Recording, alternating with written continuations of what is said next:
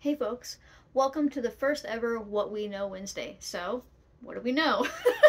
We know that sarsaparilla is amazing for binding to endotoxins, and I know that you are smart enough to put this information to good use.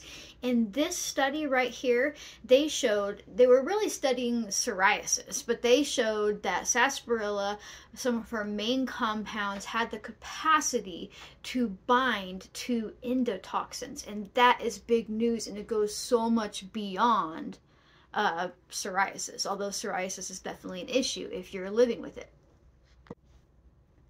But we also know that this study is the money. This study that showed that Astilbin, which is a common flavonoid, a really high flavonoid found in sarsaparilla, had the capacity to save these rats from dying from sepsis that had centered in the lungs.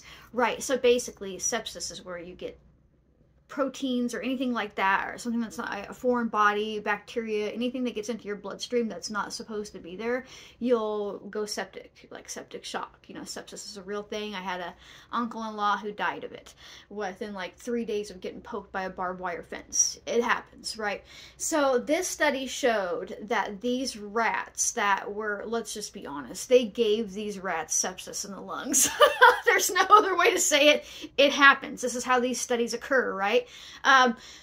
But so they made these rats real sick, and they gave half of them these Astilbin flavonoid compounds that again are found in sarsaparilla. And by the way, half of these rats that were given it like survived. Their injury scores were way down, their sepsis numbers dropped. It stopped the cytokine storms, which is fancy talk for severe inflammation, because it's binding to the endotoxins. Endotoxins are something like, if let's say you live in a house that has a bunch of mold, you have endotoxins in your body. If you catch a sniffle or something that's going around, you end up with endotoxins in your body. But the thing is, there's not a whole lot of herbs that can actually bind, and I mean like bind onto this bacteria, this endotoxin, this thing that's being created in you that makes you feel really sick and have nasty symptoms. There's not a whole lot of herbs that do that. So it's really, really pretty amazing.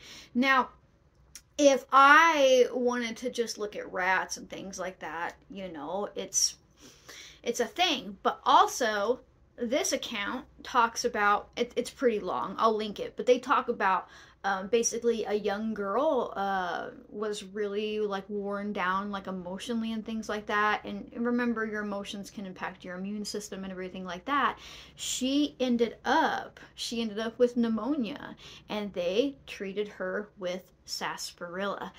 They even talk about the dosages and stuff in that account. It was somebody who practices homeopathic practices, for lack of a better word, but they were using real sarsaparilla, and that is really amazing. And I think sarsaparilla is something that we should look into when it comes to if we're going to have like lung issues or psoriasis, or we've got a high endotoxin load from mold.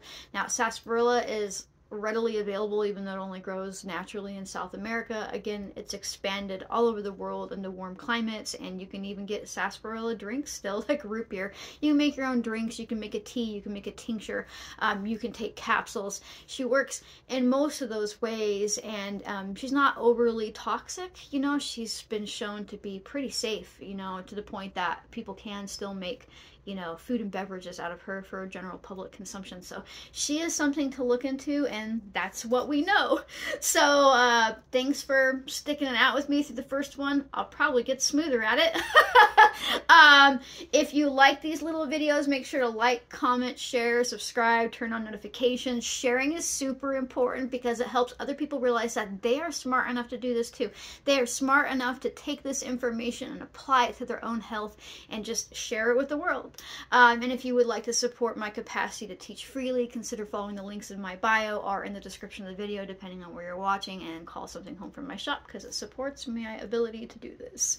So thanks for watching, and I'll see you next time, folks. Bye.